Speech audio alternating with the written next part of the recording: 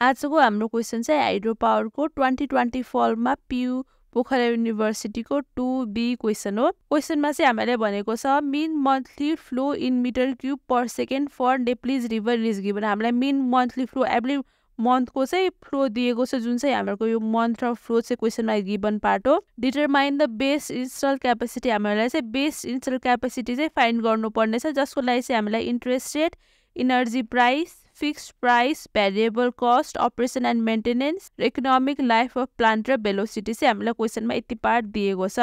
अब सबभन्दा सुरुमा हामीलाई मन्थ र डिस्चार्ज दिएको छ भनेपछि अब डिस्चार्जलाई चाहिँ डिसेन्डिङ अर्डरमा लेखौँ। ठुलोबाट सानो सानो सानो गर्दै अनि सबभन्दा हाइएस्ट कुन छ त्यो सुरुमा, त्यसपछि सानो सानो गर्दै चाहिँ डिस्चार्जलाई चाहिँ डिसेन्डिङ अर्डरमा लेख्नुपर्छ।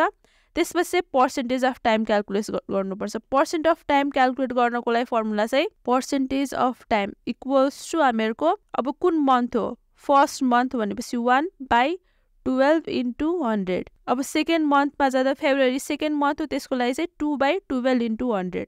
मार्चको लागि चाहिँ 3/12 इन्टु 100। अप्रिलको लागि 4/12 इन्टु 100। त्यही अनुसार चाहिँ हामीले पर्सेन्टेज अफ टाइम क्यालकुलेट गर्नुपर्छ। र पावरको लागि हाम्रो फर्मुला चाहिँ यान गामा क्युएस हो। हामीलाई क्वेशनमा चाहिँ इफिसियन्सी पनि दिएको छैन, हेड पनि दिएको छैन, त्यही भएर हामीले इफिसियन्सी चाहिँ 87 एज्युम गरौँ। एफिसियन्सी चाहिँ हामीले 80 देखि 90% को बीचमा अज्युम गर्न सक्छौँ। र हाम्रो क्वेशनमा चाहिँ भेलोसिटी दिएको छ। भेलोसिटीको फर्मुला चाहिँ √2GS हो। हामीसँग भेलोसिटी पनि छ अनि जी पनि छ, जसबाट चाहिँ हामीले हेड क्यालकुलेट गर्न सक्छौँ। अब हेडको लागि चाहिँ v²/2g भयो। अब हामीलाई क्वेशनमा भेलोसिटी 46 दिएकै छ, त्यही भएर 46 को स्क्वायर/2 इन्टु 9.81 गर्दाखेरि चाहिँ 107.849 आयो, जसलाई चाहिँ मैले नियरली इक्वल्स टु 108 मिटर भनेर लेखेँ। भनेपछि हामीहरूको हेड पनि आयो, जसबाट चाहिँ अब हामीले पावर क्यालकुलेट गर्न सक्छौँ। अब पावर P इक्वल्स टु यान गामा क्युएस। अब फर्स्टको चाहिँ हामीले म्यानुअली क्यालकुलेट गरौँ। हाम्रो फर्स्टको एफिसियन्सी, अब फर्स्टमा चाहिँ हामीहरूको एफिसियन्सी छ 87%, सो 0.87, गामा चाहिँ 9.81 र डिस्चार्ज फर्स्टको छ 95 इन्टु हेड चाहिँ हामीले क्यालकुलेट गरेर 108 निकाल्यौँ डिभाइड बाई 1000। अब 0.87 इन्टु 9.81 इन्टु 108/1000 इन्टु 95, यो गर्दाखेरि चाहिँ हामीहरूको 87.56 आयो। 87.566 0.87 इन्टु 9.81 इन्टु 95 इन्टु यो गर्दाखेरि चाहिँ हामीहरू अब सेकेन्डमा चाहिँ हामीहरूको डिस्चार्ज 75 छ। अब डिस्चार्ज 75 राख्दाखेरि चाहिँ 69.13 र 75 त्यसपछि 70। त्यही अनुसार चाहिँ अब हामीले बस डिस्चार्ज चेन्ज गरेर चाहिँ पावर क्यालकुलेट गरौँ। अब 70 यहाँनिर चाहिँ हामीले फर्स्ट चाहिँ 95 भनेपछि यहाँनिरदेखि स्टार्ट हुन्छ 87.566 69.13 त्यसपछि 70 हुँदाखेरि चाहिँ 64.522 अनि डिस्चार्ज 55 हुँदाखेरि 50.696 55 पछि 46.087 अब 50 पछि छ 45 41.478 40 36.869 38 35.026 35 32.26 30 27.65 25 25 23.043 अनि 20 त्यसरी चाहिँ 18.434 हामीले चाहिँ पावर चाहिँ क्यालकुलेट गर्यौँ। अब यसपछि चाहिँ हामीलाई determine the base install capacity भनेर यति डाटा दिएको छ। अब चाहिँ हामीले यो पार्ट गर्न स्टार्ट गरौँ, जसको लागि चाहिँ हामीले सपोज गर्नुपर्छ late याक्स percentage करेस्पोन्ड्स based installed capacity for 1 megawatt power generation. So let x% correspond to base installed capacity for 1 megawatt power generation भनेर चाहिँ हामीले x% assume गर्यौं।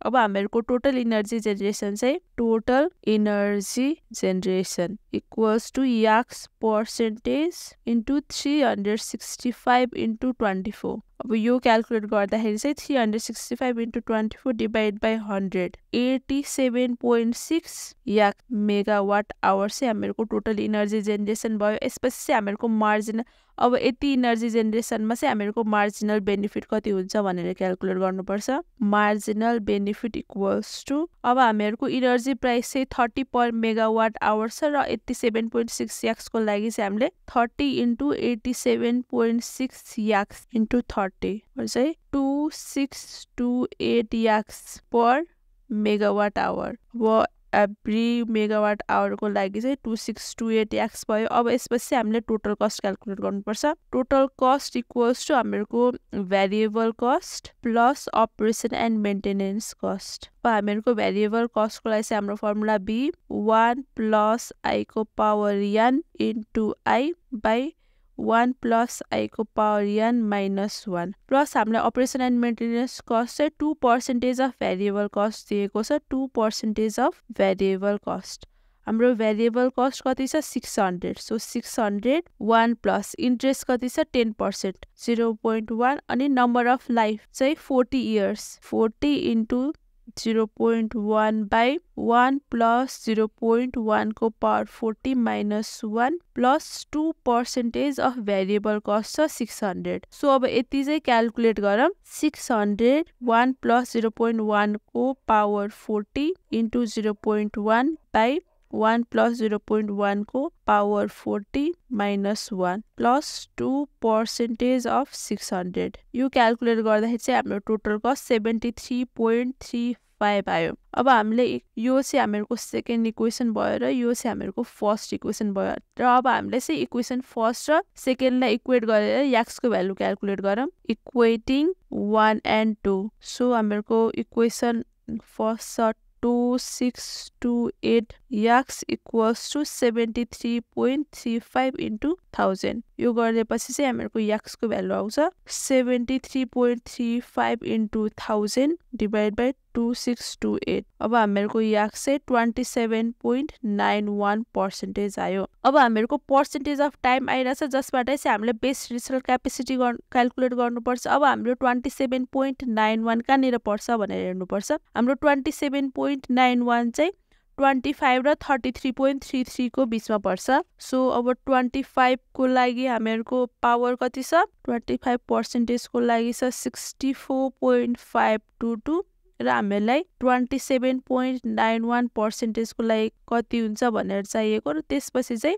33.33 को लागि चाहिँ 50.696 छ अब यहाँबाट चाहिँ हामीलाई याक्स को भ्यालु क्याल्कुलेट गर्नुपर्छ त्यसको लागि चाहिँ एउटा इक्वेसन क्रिएट गरौँ याक्स minus 64.522 by 50.696 minus 64.522 equals to 27.91 minus 25 by 33.33 minus 25 अब यो सल्भ गरेपछि हामीले याक्स को भ्यालु निकाल्न सक्छौं अब त्यसको लागि चाहिँ a minus 64.522 मैले याक्सलाई चाहिँ a ले सब्स्टिट्युट गरेछु 50.696 minus 64.522 equals to 27.91 minus 25 by 33.33 minus 25 shift cal 0 equals to so हाम्रो चाहिँ